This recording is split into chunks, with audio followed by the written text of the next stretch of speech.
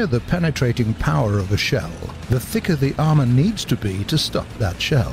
The thicker the armor, the higher the penetrating power of that shell needs to be to go through it, and on it goes. But not forever.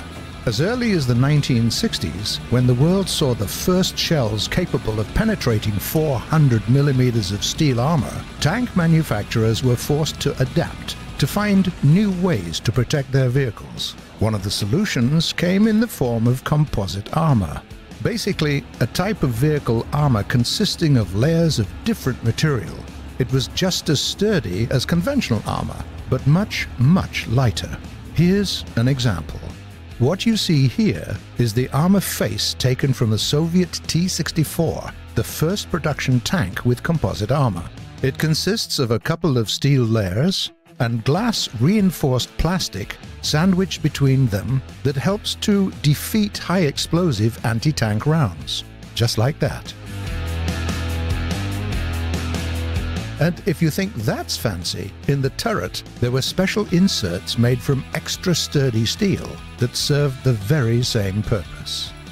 A second answer to the same problem is explosive reactive armor. This kind of armor consists of a slab or slabs of high explosive and thin metal plates. The idea is simple.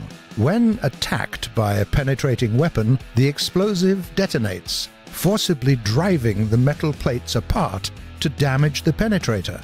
As a result, the shape-charged jet is disrupted. It has to cut through more material to get to the target, and much, if not all, of its penetrating power is lost.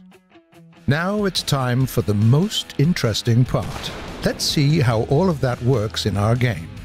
As you can see, both composite and reactive armor provide superior protection against HEAT attack, but are defeated by shells of other types.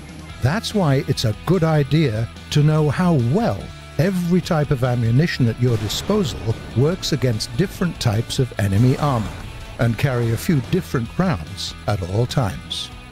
There is another important thing to consider.